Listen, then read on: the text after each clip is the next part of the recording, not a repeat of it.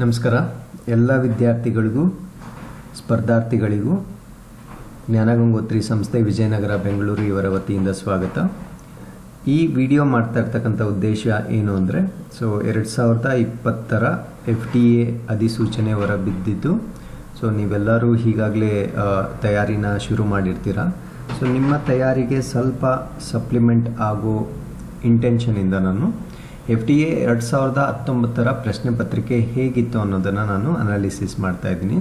So when ever you are preparing for some examination ಅದರ previous question ಪೇಪರ್ಸ್ನ ನೀವು ಸ್ವಲ್ಪ ವಿಶ್ಲೇಷಣೆ ಮಾಡಬೇಕಾಗುತ್ತೆ. ಸೊ ದ್ಯಾಟ್ ನಿಮಗೆ ಸ್ವಲ್ಪ ಐಡಿಯಾಸ್ ಸಿಗುತ್ತೆ. ನಾನು ಯಾವ ಡೆಪ್ತಿಗೆ ಸಬ್ಜೆಕ್ಟ್ ಓದಬೇಕು ಅಥವಾ ಯಾವ ವಿಷಯದಿಂದ ಅಥವಾ ಯಾವ ಕಾಂಪೋನೆಂಟ್ಸಿಂದ ಪ್ರಶ್ನೆಗಳನ್ನ ಅವರು ತೆಗಿತಾರೆ, ಹೇಗೆ ಪ್ರಶ್ನೆಗಳು ಬರುತ್ತೆ ಅನ್ನೋದನ್ನು ತಿಳ್ಕೊಂಡ್ರೆ ನಿಮ್ಮ ಪ್ರಿಪ್ರೇಷನ್ಗೆ ಸ್ವಲ್ಪ ಗೈಡ್ಲೈನ್ ಸಿಕ್ದಂಗೆ ಆಗುತ್ತೆ. ಸೊ ಅದಕ್ಕೋಸ್ಕರ the latest FTA examination which took place in 2019 ಆ ಪ್ರಶ್ನೆ ಪತ್ರಿಕೆಯ ಸಂಪೂರ್ಣ ವಿಶ್ಲೇಷಣೆಯನ್ನು ನಾನು ನಿಮ್ಮ ಜೊತೆ ಇವತ್ತು ಶೇರ್ ಮಾಡ್ಕೊಳ್ತಾ ಇದ್ದೀನಿ.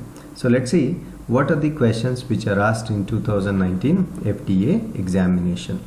ಸೊ ಫಸ್ಟ್ ಸ್ಲೈಡಲ್ಲಿ ನಾನು ಏನು ಹೇಳ್ತಿದ್ದೀನಿ ಅಂದರೆ ಎಲ್ಲ ವಿಷಯಗಳಲ್ಲಿ ಎಷ್ಟು ಪ್ರಶ್ನೆಗಳು ಬಂದಿತ್ತು ಅನ್ನೋದನ್ನು ನಾನು ಲಿಸ್ಟ್ ಔಟ್ ಮಾಡಿದ್ದೀನಿ. ಇಲ್ಲಿ ನೋಡಿ, ಇಲ್ಲಿ ಇತಿಹಾಸದಿಂದ ಹಿಸ್ಟ್ರಿ ಅಥವಾ ಇತಿಹಾಸದಿಂದ 15 ಪ್ರಶ್ನೆಗಳು ಬಂದಿರುತ್ತವೆ.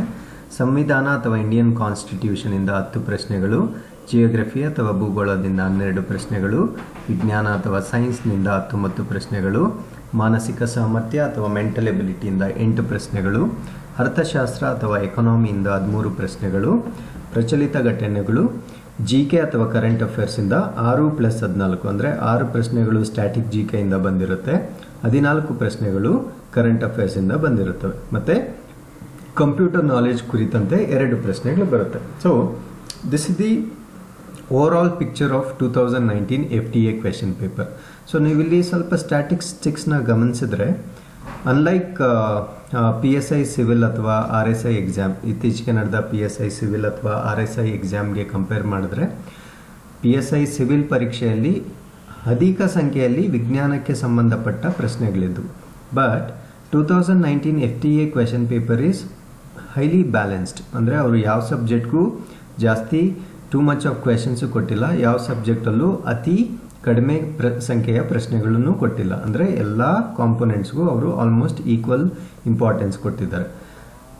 ಸಿವಿಲ್ ಎಕ್ಸಾಮಲ್ಲಿ we had only 2 questions with respect to economy. ಇಲ್ಲಿ ನೋಡಿ, ಅರ್ಥಶಾಸ್ತ್ರ ಕುರಿತಂತೆ ಅಟ್ಲೀಸ್ಟ್ 13 ಕ್ವೆಶನ್ಸ್ ಬಂದಿರುತ್ತೆ. ಅಂದರೆ ನೀವು ಪ್ರಿಪೇರ್ ಮಾಡೋಕ್ಕೆ ಸ್ಟಾರ್ಟ್ ಮಾಡಿದಾಗ you need to keep one thing in mind that ನೀವು ಎಲ್ಲ ಕಾಂಪೊನೆಂಟ್ಸ್ಗೂ ಈಕ್ವಲ್ ಇಂಪಾರ್ಟೆನ್ಸ್ ಕೊಡಬೇಕು. Okay, so that is very very important when you are preparing for FTA examination. And ಈ ಎಲ್ಲ ಪ್ರಶ್ನೆಗಳು easy to medium ರೇಂಜಲ್ಲಿರುತ್ತೆ, not very very tough. So ಒಂದು ಈಸಿಯಿಂದ medium ರೇಂಜ್ಗೆ ಕ್ವೆಶನ್ಸ್ನ ಕೊಟ್ಟಿರ್ತಾರೆ.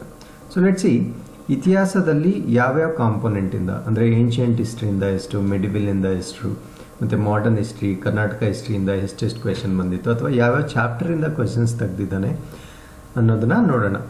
See here, ancient ಹಿಸ್ಟ್ರಿಯಿಂದ 4 ಪ್ರಶ್ನೆಗಳು ಬಂದಿರುತ್ತೆ. ಸೊ ಅವ್ಯಾವ್ಯಾವು ಅಂದರೆ ಇಂಡಸ್ ವ್ಯಾಲಿ ಸಿವಿಲೈಸೇಷನ್ ಇಂದ ಒಂದು ಪ್ರಶ್ನೆ ಬಂದಿರುತ್ತೆ. ಅಂದರೆ ಇಂಡಸ್ ವ್ಯಾಲಿ ಸಿವಿಲೈಸೇಷನ್ ಅಂದರೆ ಸಿಂಧೂ ಬಯಲಿನ ನಾಗರಿಕತೆಯ ಸಮಕಾಲೀನ ನಾಗರಿಕತೆ ಯಾವುದು ಅನ್ನೋ ಕ್ವೆಶನ್ನ ಕೇಳಿರ್ತಾರೆ. ಅಂದರೆ you should know what are the civilizations which were contemporary to Indus Valley civilization ಅನ್ನೋದನ್ನ ಒಂದು ಕ್ವೆಶನ್ ಕೇಳಿರ್ತಾರೆ. ಅಂದರೆ usually you can very easily expect that at least there will be one question with respect to Indus Valley civilization, so irrespective of the examination.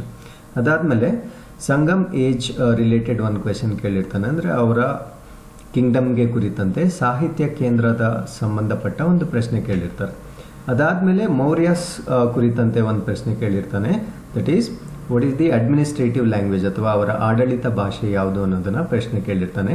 ಅದಾದಮೇಲೆ ವರ್ಧನ ಕುರಿತಂತೆ ಹರ್ಷಚರಿತೆ ಗ್ರಂಥ ಯಾರು ಬರೆದಿದ್ದು ಅನ್ನೋ ಥರ ಪ್ರಶ್ನೆನ ಕೇಳಿರ್ತಾನೆ. ಸೊ ನೀವು ಏನ್ಷಿಯಂಟ್ ಹಿಸ್ಟ್ರಿ ಓದುವಾಗ so these are the things which you need to concentrate. ಅವರ ಅಡ್ಮಿನಿಸ್ಟ್ರೇಷನ್ ಆಗಿರ್ಬೋದು, ಅವರ ಸಾಹಿತ್ಯ ಕಲೆ ಆಗಿರ್ಬೋದು ಅಥವಾ ಅವ್ರ ಲಿಟ್ರೇಚರ್ಸ್ ಆಗಿರ್ಬೋದು. ಸೊ ಇದೆಲ್ಲ ಕಾಂಪೊನೆಂಟ್ಸ್ನ ಸ್ವಲ್ಪ ಹೆಚ್ಚಾಗಿ ಮಹತ್ವ ಕೊಟ್ಟು ಓದ್ಕೊಳ್ಳಿ. ಸೊ ಅದಾದಮೇಲೆ ಮೆಡಿವಲ್ ಹಿಸ್ಟ್ರಿ, ಮಧ್ಯಕಾಲೀನ ಇತಿಹಾಸಕ್ಕೆ ಬಂದಾಗ 2 ಪ್ರಶ್ನೆಗಳನ್ನ ಕೇಳಿರ್ತಾರೆ. ಸೊ ಒಂದು ಸೇವಣ ಅಥವಾ ಅದನ್ನು ಸಿವುಣ ಅಂತ ಕೂಡ ಕರೀತಾರೆ. ಸೊ ಅವರ ಕುರಿತಂತೆ ವಾಸ್ತುಶಿಲ್ಪಕ್ಕೆ ಸಂಬಂಧಪಟ್ಟಂತೆ ಒಂದು ಪ್ರಶ್ನೆನ ಕೇಳಿರ್ತಾರೆ. ಅದಾದಮೇಲೆ ರಜಪೂತ್ಸ್ ರಿಲೇಟೆಡು ಖಜುರಾಹೋ ಟೆಂಪಲ್ ಕುರಿತಂತೆ ಒಂದು ಪ್ರಶ್ನೆ ಕೇಳಿರ್ತಾನೆ. ಸೊ ಮೆಡಿವಲ್ ಹಿಸ್ಟ್ರಿ ಕೂಡ 2 ಪ್ರಶ್ನೆಗಳನ್ನ ನೀವು ನೋಡ್ಬೋದು. PSI ಸಿವಿಲ್ ಎಕ್ಸಾಮ್ನಲ್ಲಿ ಮೆಡಿವಲ್ ಹಿಸ್ಟ್ರಿ ಅಥವಾ ಮಧ್ಯಕಾಲೀನ ಇತಿಹಾಸದಿಂದ 1 ಪ್ರಶ್ನೆಗಳು ಇರಲಿಲ್ಲ, ಬಟ್ ಇಲ್ಲಿ 2 ಪ್ರಶ್ನೆಗಳನ್ನು ನಾವು ಕಾಣ್ಬೋದು. ಸೊ ಅದೇ ರೀತಿ ಮಾಡರ್ನ್ ಹಿಸ್ಟ್ರಿ, ಯೂಶಲಿ ಮಾಡರ್ನ್ ಹಿಸ್ಟ್ರಿಯಲ್ಲಿ ಅಧಿಕ ಪ್ರಶ್ನೆಗಳನ್ನ ನಾವು ಎಕ್ಸ್ಪೆಕ್ಟ್ ಮಾಡ್ಬೋದು. ಅದೇ ರೀತಿ 2019ರ FDA ಪತ್ರಿಕೆಯಲ್ಲೂ ಕೂಡ ಅನೇಕ ಪ್ರಶ್ನೆಗಳು ಬಂದಿರುತ್ತೆ. ಮತ್ತು ಇತ್ತೀಚೆಗೆ ನಡೆದ PSI ಸಿವಿಲ್ ಪರೀಕ್ಷೆಯಲ್ಲೂ ಕೂಡ ಮಾಡರ್ನ್ ಹಿಸ್ಟ್ರಿ ಕುರಿತಂತೆ ಅಧಿಕ ಪ್ರಶ್ನೆಗಳು ಬಂದಿರುತ್ತೆ. ಅಂದರೆ ನೀವು ಮಾಡರ್ನ್ ಹಿಸ್ಟ್ರಿನ ಸ್ವಲ್ಪ ಗಮನ ಕೊಟ್ಟರು ಅಥವಾ ಸ್ವಲ್ಪ ಜಾಸ್ತಿನೇ ಓದಬೇಕಾಗುತ್ತೆ. ಸೊ ಯಾವ್ಯಾವ ಏರಿಯಾಸಿಂದ 2019ರಲ್ಲಿ ಕೇಳಿದ್ರು ಅಂದರೆ ಮಾಡರೇಟರ್ಸ್ ಅಂದರೆ ದಾದಾಬಾಯಿ ನವರೋಜಿ ಕುರಿತಂತೆ ಒಂದು ಪ್ರಶ್ನೆ ಕೇಳಿರ್ತಾರೆ.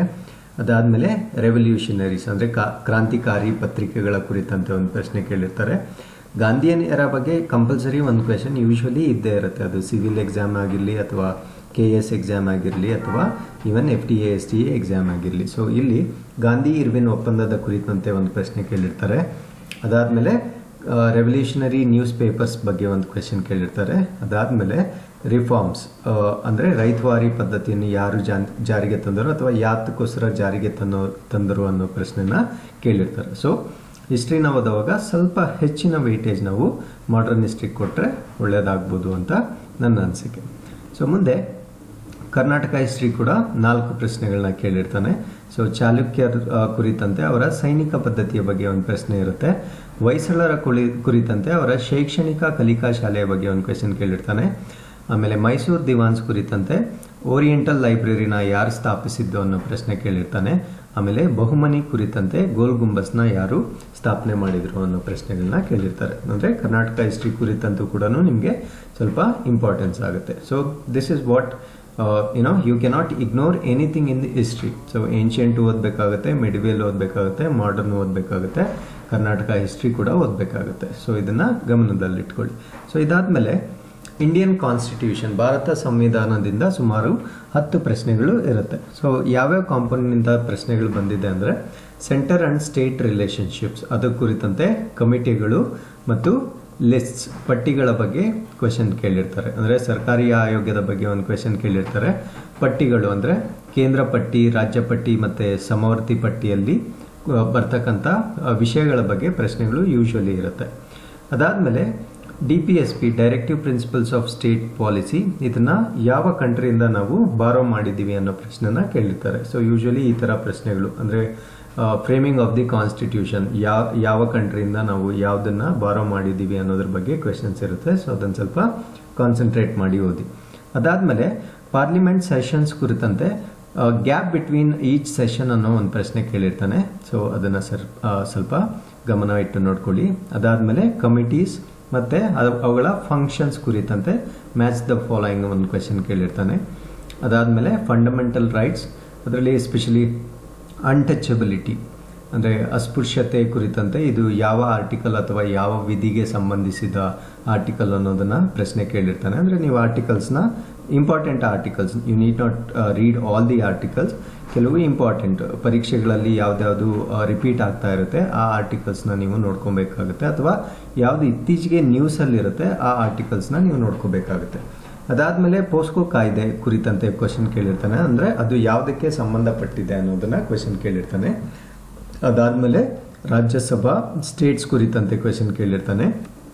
ಆಮೇಲೆ ಎಮರ್ಜೆನ್ಸಿ ಅಂದರೆ economic emergency is related to which article, ಅಥವಾ ಆರ್ಥಿಕ ಎಮರ್ಜೆನ್ಸಿ ಯಾವ ವಿಧಿಗೆ ಸಂಬಂಧಿಸಿದೆ ಅನ್ನೋದನ್ನು ಪ್ರಶ್ನೆ ಕೇಳಿರ್ತಾನೆ. So these are all the components which you need to while reading constitution. So ಈ ಥರ ಪ್ರಶ್ನೆಗಳನ್ನ ಕೇಳೋ ಸಾಧ್ಯತೆ ಇರುತ್ತೆ. ಸೊ ಮುಂದೆ ನೆಕ್ಸ್ಟ್ ಕಾಂಪೊನೆಂಟ್ ನಾವು ಡಿಸ್ಕಸ್ ಮಾಡೋದು ಜಿಯೋಗ್ರಫಿ. ಸೊ ಜಿಯೋಗ್ರಫಿಯಲ್ಲಿ ಫಿಸಿಕಲ್ ಜಿಯೋಗ್ರಫಿ ಇರುತ್ತೆ, ಇಂಡಿಯನ್ ಜಿಯೋಗ್ರಫಿ ಇರುತ್ತೆ, ವರ್ಲ್ಡ್ ಜಿಯೋಗ್ರಫಿ ಇರುತ್ತೆ, ಆಮೇಲೆ ಕರ್ನಾಟಕ ಜಿಯೋಗ್ರಫಿ ಕೂಡ ಇರುತ್ತೆ. ಸೊ ಫಿಸಿಕಲ್ ಜಿಯೋಗ್ರಫಿಯಿಂದ ಬಂದಿರತಕ್ಕಂಥ ಪ್ರಶ್ನೆಗಳು ಯಾವ್ಯಾವು ಅಂದರೆ ಫಾರೆಸ್ಟ್ಸ್ ಕುರಿತಂತೆ ಪ್ರಶ್ನೆ ಕೇಳಿದ್ದಾರೆ. ಅಂದರೆ ಅಧಿಕ ಅರಣ್ಯ ಪ್ರದೇಶ ಯಾವ ಝೋನಲ್ಲಿ ಅಥವಾ ಯಾವ ಪ್ರದೇಶದಲ್ಲಿ ಇದೆ ಅನ್ನೋ ಒಂದು ಪ್ರಶ್ನೆ ಕೇಳಿರ್ತಾರೆ.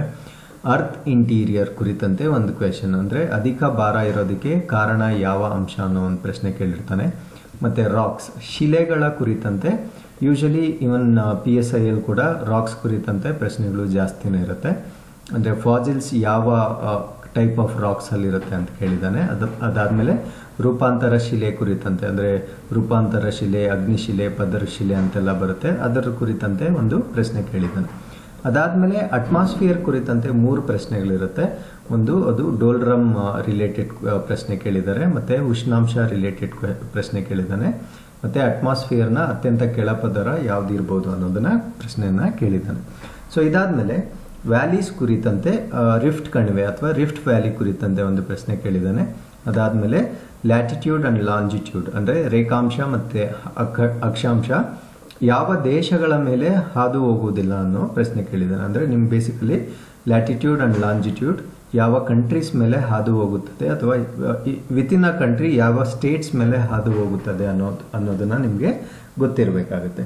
ಅದಾದಮೇಲೆ ಬುಡಕಟ್ಟು ಜನಾಂಗದ ಬಗ್ಗೆ ಪ್ರಶ್ನೆ ಕೇಳಿದ್ದಾನೆ. Usually tribes civil PSI civil ಪರೀಕ್ಷೆಯಲ್ಲೂ ಕೂಡ ಇಂಪಾರ್ಟೆಂಟ್ ಆಗುತ್ತೆ. Okay, so these are the components which were asked in 2019 FDA question paper in physical geography. ಅದಾದಮೇಲೆ ಕರ್ನಾಟಕ ಜಿಯೋಗ್ರಫಿಯಿಂದ 2 ಕಾಂಪೊನೆಂಟ್ಸ್ ಬಂದಿರುತ್ತೆ. ಅದು ಯೂಶಲಿ ರೈನಿ ಸೀಸನ್ ಅಥವಾ ಮುಂಗಾರು ಮಳೆ ಯಾವ ಮಂತ್ಸಲ್ಲಿ ಬರುತ್ತೆ ಅನ್ನೋದನ್ನ ಪ್ರಶ್ನೆ ಕೇಳಿದ್ದಾನೆ. ಅದಾದಮೇಲೆ ಕೃಷ್ಣಾ ಮೇಲ್ದಂಡೆ ಯೋಜನೆ ಕುರಿತಂತೆ ಒಂದು ಪ್ರಶ್ನೆನ ಕೇಳಿರ್ತಾರೆ. ಗೊತ್ತಾಯ್ತಲ್ವಾ? ನೆಕ್ಸ್ಟ್ ನಾವು ಬರೋಣ ಸೈನ್ಸ್ ರಿಲೇಟೆಡ್. ನಾನು ಮುಂಚೆನೇ ಹೇಳಿದಾಗೆ 19 ಕ್ವೆಶನ್ ಬಂದಿದೆ. ಸೊ ಇತ್ತೀಚೆಗೆ if you just observe the trend, science ಕುರಿತಂತೆ ಎಲ್ಲ ಪರೀಕ್ಷೆಗಳಲ್ಲೂ ಪ್ರಶ್ನೆಗಳ ಸಂಖ್ಯೆ ಅಧಿಕವಾಗ್ತಾ ಇದೆ. Even in this question paper also at least around 19 ಪ್ರಶ್ನೆಗಳು ಸೈನ್ಸ್ ವಿಭಾಗದಿಂದ ಬಂದಿದೆ. If U C previous PSI civil examination ಅಥವಾ RSI ಎಕ್ಸಾಮ್ ಅಲ್ಲಿ ನೋಡಿದಾಗ PSI ಸಿವಿಲಲ್ಲಿ ಹತ್ತತ್ರ 30ರಿಂದ 32 ಪ್ರಶ್ನೆಗಳು ಅಥವಾ RSI ಅಲ್ಲಿ 20ರಿಂದ 24 ಪ್ರಶ್ನೆಗಳು ಸೈನ್ಸಿಂದ ಬಂದಿರುತ್ತೆ. ಅಂದರೆ ಯೂಶಲಿ ನಾವು ಸೈನ್ಸ್ಗೆ ಅಷ್ಟೊಂದು ಮಹತ್ವ ಕೊಡೋದಿಲ್ಲ, ಯಾಕಂದರೆ most of us are from BA background ಆ ಥರ ಇರೋದ್ರಿಂದ ನಮ್ಗೆ ಸ್ವಲ್ಪ ಕಷ್ಟ ಅನಿಸ್ಬೋದು. ಬಟ್ ಕಷ್ಟ ಅನಿಸಿದ್ರು ನಾವು ಇದಕ್ಕೆ ಹೆಚ್ಚಿನ ಮಹತ್ವ ಕೊಡಲೇಬೇಕಾಗುತ್ತೆ, ಯಾಕಂದರೆ ಇತ್ತೀಚಿನ ಪರೀಕ್ಷೆಗಳಲ್ಲಿ ವಿಜ್ಞಾನ ಕುರಿತಂತೆ ಹೆಚ್ಚು ಪ್ರಶ್ನೆಗಳನ್ನು ನಾವು ಕಾಣ್ತಾ ಇದ್ದೀವಿ ಪ್ರಶ್ನೆ ಪತ್ರಿಕೆಗಳಲ್ಲಿ. ಸೊ 2019ರಲ್ಲಿ ಯಾವ್ಯಾವ ಪ್ರಶ್ನೆಗಳು ಬಂದಿತ್ತಂದರೆ ದೇಡ್ asked you about the vermi culture, ಅಂದರೆ ಎರೆಹುಳುಗಳ ಕಾಂಪೋಸ್ಟ್ ಅಥವಾ ಗೊಬ್ಬರದ ಬಗ್ಗೆ ಒಂದು ಪ್ರಶ್ನೆ ಕೇಳಿರ್ತಾರೆ. ಅದಾದಮೇಲೆ ಬಯೋಮೆಕನೈಸೇಷನ್ ಅಂದರೆ ತ್ಯಾಜ್ಯದಿಂದ ಇಂಧನ ತಯಾರಿಕೆ ಕುರಿತಂತೆ ವಾಟ್ ಈಸ್ ದಿ ಟರ್ಮಿನಾಲಜಿ ಅನ್ನೋದು ಕ್ವೆಶನ್ ಕೇಳಿರ್ತಾನೆ. ಅದಾದಮೇಲೆ ಗ್ರಂಥಿಗಳ ಕುರಿತಂತೆ ಒಂದು ಪ್ರಶ್ನೆ ಕೇಳಿರ್ತಾನೆ. ಅದಾದಮೇಲೆ ಬ್ಲಡ್ ಕುರಿತಂತೆ. ಸೊ ಯೂಶಲಿ ಇದು ಕ್ವೆಶನ್ ಇದ್ದೇ ಇರುತ್ತೆ, ಸಾರ್ವತ್ರಿಕ ದಾನಿ ಯಾವುದು, ಸಾರ್ವತ್ರಿಕ ಸ್ವೀಕಾರಿ ಯಾವುದು. ಅದಾದಮೇಲೆ ಕಾರ್ಬನ್ ಮೊನಾಕ್ಸೈಡ್ ವಿತ್ ಬ್ಲಡ್ ಏನಾಗುತ್ತೆ ಅಂದರೆ ವಿಷಕಾರಿ ಪದಾರ್ಥ ಆಗುತ್ತೆ. ಸೊ ವಾಟ್ ಈಸ್ ದಿಸ್ ಅನ್ನೋ ಒಂದು ಪ್ರಶ್ನೆ ಕೇಳಿರ್ತಾನೆ. ಅದಾದಮೇಲೆ ಲೈಫ್ ಪ್ರೋಸೆಸ್ ಕುರಿತಂತೆ ಒಂದು ಪ್ರಶ್ನೆ ಕೇಳಿರ್ತಾನೆ, ಅಂದರೆ ಅಂಡಾಶಯದಲ್ಲಿ ಎಷ್ಟು ಕ್ರೋಮೋಸೋಮ್ ಇರುತ್ತೆ ಅನ್ನೋದೊಂದು ಪ್ರಶ್ನೆ ಕೇಳಿದ್ದಾನೆ. ಮತ್ತು ಕೊಲೆಸ್ಟ್ರಾಲ್ ರಿಲೇಟೆಡ್ ಒಂದು ಕ್ವೆಶನ್ ಕೇಳಿದ್ದಾನೆ. ಆ್ಯಂಡ್ ಯೂಶಲಿ ಮೈಕ್ರೋಬಯಾಲಜಿ ಅಂದರೆ ಮೈಕ್ರೋ ಆರ್ಗ್ಯಾನಿಸಮ್ಸ್ ರಿಲೇಟೆಡ್ 1 ಅಥವಾ 2 ಕ್ವೆಶನ್ ಇದ್ದೇ ಇರುತ್ತೆ. ಅದು ಡಿಸೀಸ್ ಕಾಯಿಲೆಗೆ ಸಂಬಂಧಿಸಿದಂತೆ ಇರ್ಬೋದು, ಅಥವಾ ಈ ಥರ ಸಾರಜನಕದ ಫಿಕ್ಸಿಂಗ್ ಆಫ್ ನೈಟ್ರೋಜನ್ಗೆ ಯಾವ ಮೈಕ್ರೋ ಆರ್ಗ್ಯಾನಿಸಮ್ ಕಾರಣ, ಅಥವಾ ಆಸ್ಪರ್ಜಿಲಸ್ ಅನ್ನೋ ಮೈಕ್ರೋ ಆರ್ಗ್ಯಾನಿಸಮ್ ಬಗ್ಗೆ question ಕೇಳಿರ್ತಾನೆ. So usually even micro organisms is very important in civil examination, and ಅದು ಕೂಡ ಈಕ್ವಲಿ FDA ಎಕ್ಸಾಮ್ಸಲ್ಲೂ ಇಂಪಾರ್ಟೆಂಟ್ ಆಗುತ್ತೆ. ಬ್ಲಡ್ ಕೂಡ ಇಂಪಾರ್ಟೆಂಟ್ ಆಗುತ್ತೆ. ಗ್ಲ್ಯಾಂಡ್ಸ್ ಕೂಡ ಯೂಶಲಿ ಗ್ಲ್ಯಾಂಡ್ಸ್ ಬಗ್ಗೆ ಹೆಚ್ಚಿನ ಪ್ರಶ್ನೆಗಳು ಬರ್ತಾ ಇದ್ದಾವೆ. ಲೈಫ್ ಪ್ರೋಸೆಸ್ ಬಗ್ಗೆನೂ ಬರ್ತಾ ಇದೆ. ಸೊ ಇವೆಲ್ಲ ಸ್ವಲ್ಪ ನೀವು ಹೆಚ್ಚು ಕಾನ್ಸಂಟ್ರೇಟ್ ಮಾಡಿ. ಅದಾದಮೇಲೆ ಫಿಸಿಕ್ಸ್ ರಿಲೇಟೆಡ್, ಇವನ್ ಇನ್ PSI ಸಿವಿಲಲ್ಲಿ ಕೂಡ ಲೈಟ್ ರಿಲೇಟೆಡ್ ಪ್ರಶ್ನೆಗಳು ಬಂದಿತ್ತು. ಇಲ್ಲೂ ಕೂಡ 2019 FDA ಪೇಪರಲ್ಲೂ ಕೂಡ ಕೋಟಾ ನೋಟನ್ನು ಅಂದರೆ fake currency, counter ಫೀಟಿಂಗ್ of ಕರೆನ್ಸಿಗಿನ detect ಮಾಡೋದಕ್ಕೆ ಯಾವ ಲೈಟ್ನ ಯೂಸ್ ಮಾಡ್ತಾರೆ ಅಂತ ಕೇಳಿದ್ದಾರೆ. ಮತ್ತು ಆಪ್ಟಿಕ್ ಫೈಬರ್ ರಿಲೇಟೆಡ್ ಒಂದು ಪ್ರಶ್ನೆ ಬಂದಿರುತ್ತೆ. ಅದಾದಮೇಲೆ ಹೀಟ್ ಆ್ಯಂಡ್ ಟೆಂಪ್ರೇಚರ್ ಅಂದರೆ Fahrenheit to degree conversion related ಒಂದು ಕ್ವೆಶನ್ ಬಂದಿರುತ್ತೆ. ಸೌಂಡ್ ರಿಲೇಟೆಡ್ ಸೋನಾರ್ ಅಂದರೆ ಓಷನ್ ರಿಲೇಟೆಡಲ್ಲಿ ಸೋನಾರ್ ರೇಸ್ ಬಗ್ಗೆ ಶಬ್ದದ ಬಗ್ಗೆ ಒಂದು ಪ್ರಶ್ನೆ ಕೇಳಿರ್ತಾನೆ. ಸೊ ಇದೆಲ್ಲ ಅಂದರೆ ಯೂಶಲಿ ಲೈಟ್, ಹೀಟ್, ಟೆಂಪ್ರೇಚರ್, ಆಮೇಲೆ ಮಿರರ್ಸ್ ಇವೆಲ್ಲ ಫಿಸಿಕ್ಸಲ್ಲಿ ಅತಿ ಹೆಚ್ಚಿನ ಪ್ರಶ್ನೆಗಳು ಬರೋ ಜಾಗಗಳಾಗಿರುತ್ತೆ. ಸೊ ಅದನ್ನು ನೀವು ಸ್ವಲ್ಪ ಕಾನ್ಸಂಟ್ರೇಟ್ ಮಾಡಬೇಕು. ಅದಾದಮೇಲೆ ಕೆಮಿಸ್ಟ್ರಿ ರಿಲೇಟೆಡ್ ಆ್ಯಸಿಡ್ಸ್ ಅಂದರೆ ಮಣ್ಣಿನಲ್ಲಿರುವ ಆಮ್ಲದ ಬಗ್ಗೆ ಒಂದು ಕ್ವೆಶನ್ ಕೇಳಿರ್ತಾನೆ. ಅದಾದಮೇಲೆ ಹೈಡ್ರೋಕಾರ್ಬನ್ಸ್ ಅಂದರೆ ಕಂಪ್ರೆಸ್ಡ್ ಗ್ಯಾಸ್ ಬಗ್ಗೆ ಒಂದು ಕ್ವೆಶನ್ ಕೇಳಿರ್ತಾನೆ.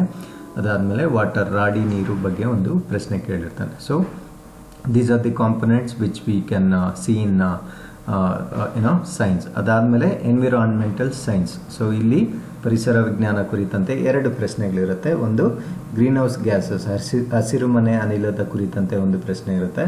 ಅದಾದಮೇಲೆ ಎಕ್ಸಿಟು ಕನ್ಸರ್ವೇಷನ್ಗೆ ಒಂದು ಉದಾಹರಣೆ ಯಾವುದು ಅನ್ನೋದನ್ನ ಒಂದು ಪ್ರಶ್ನೆ ಕೇಳಿರ್ತಾನೆ. ಸೊ ಅದಕ್ಕೆ ಉತ್ತರ ಸಸ್ಯೋದ್ಯಾನ ಆಗಿರುತ್ತೆ. ಸೊ ಇವೆಲ್ಲ ಕಾಂಪೊನೆಂಟ್ಸು ನಿಮಗೆ ವಿಜ್ಞಾನ ಕುರಿತಂತೆ ಪ್ರಶ್ನೆಗಳು 2019ರಲ್ಲಿ ಕೇಳಿದರು. ಸೊ ನಿಮಗೆಲ್ಲ ತಿಳಿದಿರೋ ಹಾಗೆ ನಾವು ಈಗಾಗಲೇ ಅನೇಕ ವಿಡಿಯೋಗಳು ಮಾಡಿದ್ದೀವಿ, ಅಂದರೆ ಸೈನ್ಸ್ ರಿಲೇಟೆಡ್ ಕುರಿತಂತೆ. ಎಸ್ಪೆಷಲಿ ಅಂದರೆ ನೀವು ಯಾವ ಬುಕ್ನ ರೆಫರ್ ಮಾಡಿದ್ರೆ ನಿಮಗೆ ಸಹಾಯ ಆಗ್ಬೋದು ಅನ್ನೋದನ್ನು.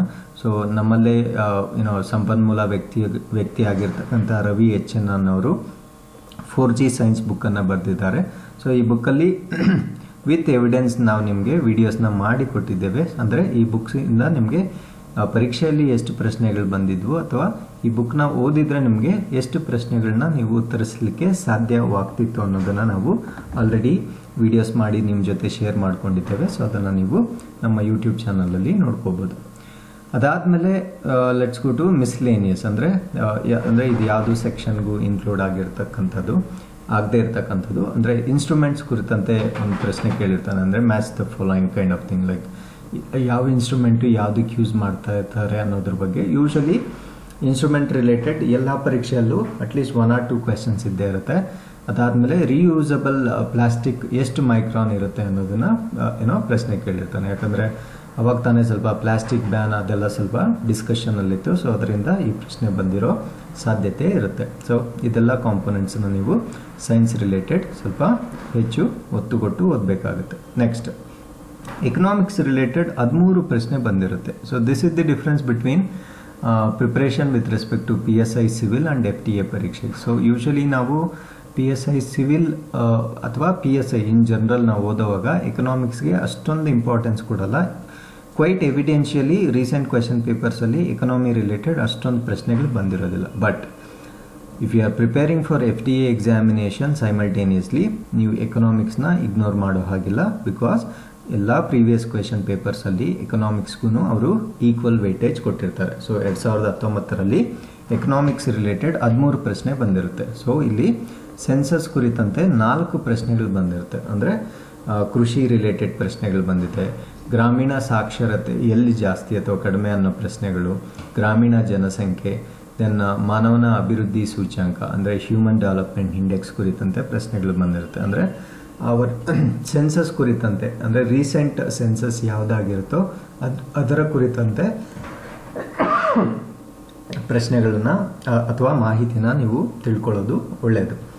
ಅದಾದಮೇಲೆ ಅಪಾಯಿಂಟ್ಮೆಂಟ್ಸ್ ಕುರಿತಂತೆ, ಅಂದರೆ ನ್ಯಾಷನಲ್ ಇನ್ಕಮ್ನ ಫಸ್ಟ್ ಮಾಡಿದ್ದು ಯಾರು ಅನ್ನೋದನ್ನ ಪ್ರಶ್ನೆ ಕೇಳಿರ್ತಾರೆ.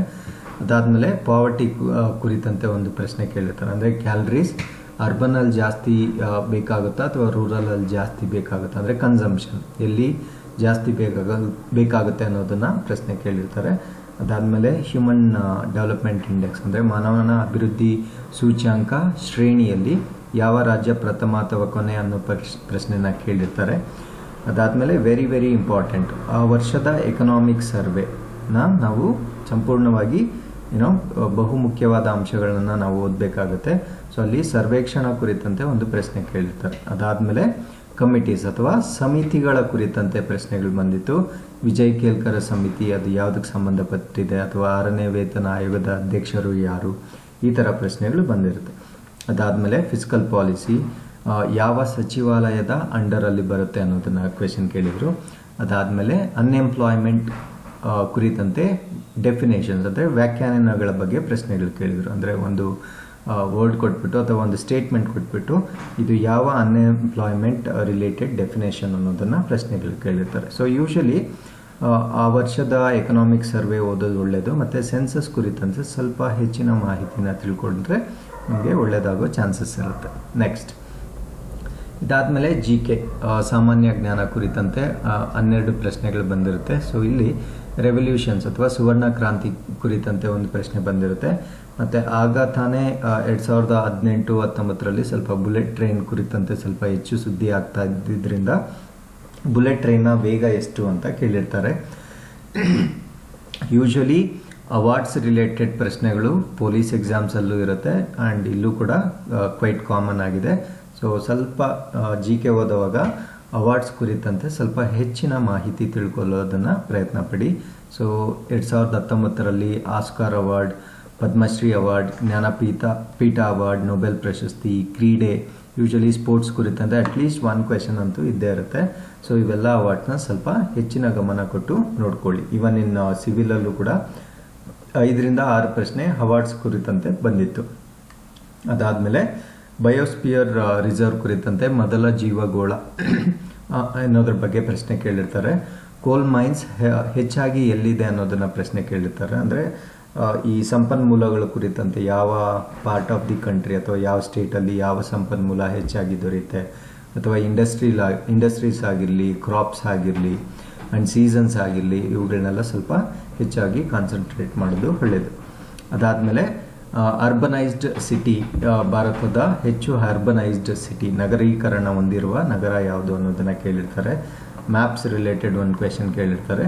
ಮತ್ತು ಟರ್ಮಿನಾಲಜಿ ಅಂದರೆ ಡೆಫಿನೇಷನ್ ಬಗ್ಗೆ ಒಂದು ಪ್ರಶ್ನೆ ಕೇಳಿರ್ತಾರೆ. ಅಂದರೆ ಸಮಾಜದ ಬದಲಾವಣೆಗೆ ಯಾವ್ಯಾವ ಇಂಡಿಕೇಟರ್ಸ್ ಅನ್ನೋದನ್ನು ಪ್ರಶ್ನೆಗಳಿಗೆ ಕೇಳಿರ್ತಾನೆ. So it is kind of a general question.